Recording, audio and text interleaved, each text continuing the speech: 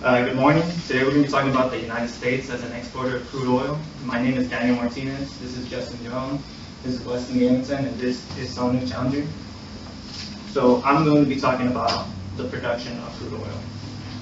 So the current oil situation for the world, there are three big players. We're looking at Russia, Saudi Arabia, and the United States of America.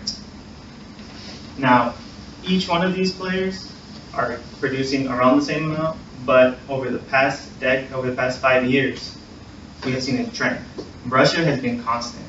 Saudi Arabia was the leader for the past 5 years, and currently the USA is beating them because we are producing more oil, and that's why the oil prices are currently low. So now I'm going to pass it over to Justin.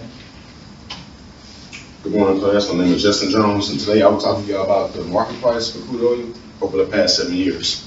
So right now, currently, actually in 2007, it was around $50 per barrel, which is relatively low. In 2008, it reached the maximum per barrel at $104 per barrel. It was constant 2010 to 2014, so fluctuated, but it did not go too high, too low. Right now, the current market price of oil, crude oil right now, at the end of 2014, we're looking at $3 per barrel. And as of today, the price of per barrel is $55.95 per barrel. And that's relatively low as well, because the boom started in 2007. So around 08, 09, it was roughly about $5 per gallon. Right now, we're looking at gas around $2.19, $2.20. So in 08, it was half of what it was double what it was now. And right now, it's relatively low, and it's half of that. And this is a graph showing how the crude oil prices drop. As you can see right now, we're at $55.95 as of April 2015 right now. And at the beginning, it showed we were at the same rate as that. So we were back to where we were originally. And now I'm going to pass it on to Sonu.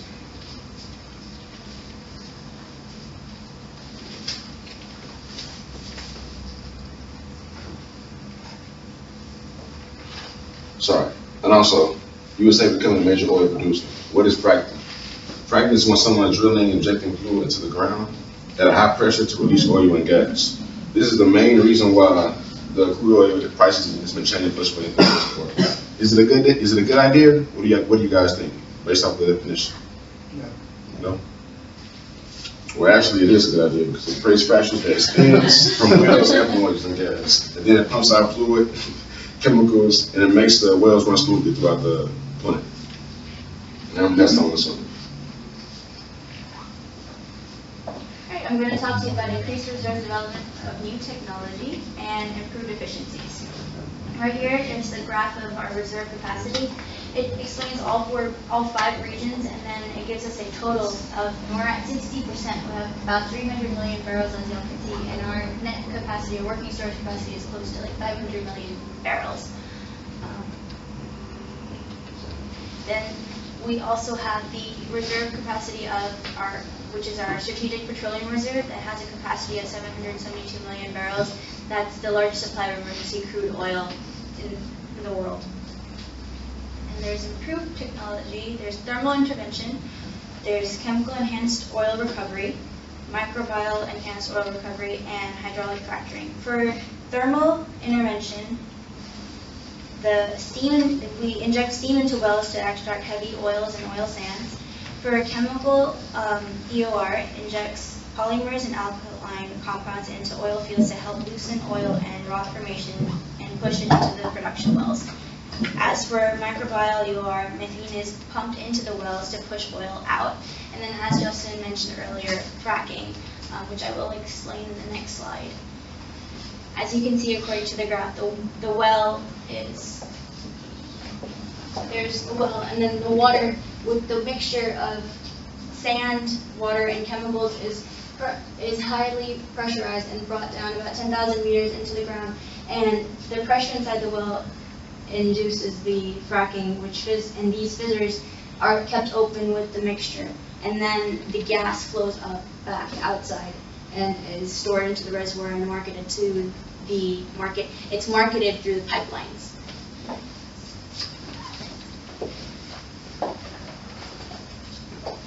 And then Weston will be concluding everything for us. So, does anybody know what the strategic reserve is? So the strategic reserve was something that was created about 40 years ago that restricted exports of light crude oil outside the U.S. That would make us not a player and wouldn't make plays in the U.S. very interesting for investment purposes. But with Obama in office and the lightening of some of those restrictions, oil companies flush with cash started drilling more and started exploring more. We got the competitive advantage now because we have the highest production. The lifting of the ban now makes it possible for us to start exporting oil, which will, by the end of 2015, the oil companies will be ramped up for this. So what does that mean to you guys? How many of you thought that just last year in November you would be possibly working for an oil company? Anybody? Nobody thought they would? I know I did, because that's where the money was. 6 digits a year is pretty compelling reason to study hard and get a good job. That's still possible. If you're in international business, if you're accounting, they're still hiring. Despite what they're saying about layoffs, that has more to do with exploration than it does the actual regular employees. Halliburton, these companies like this are actually more focused on exploration, and they also do service to the wells. They won't go away. So there's even opportunity for you there. Additionally, I was speaking to a friend of mine last evening. He works for Chevron. He said all the senior management that's ready to retire will be retiring. A lot of them stayed on because of the boom. So that means that some of the middle management will be moving up, which means what for us? Job opportunities. The opportunity to move in and get those 6-digit jobs. Does anybody have any questions about what the future of oil is for us? Future gas prices, some people are saying that if we start exporting oil that gas prices are going to go up. Turns out not so much. They're actually going to go down more because we'll be flush with supply. Any more questions? That's all. Thank you.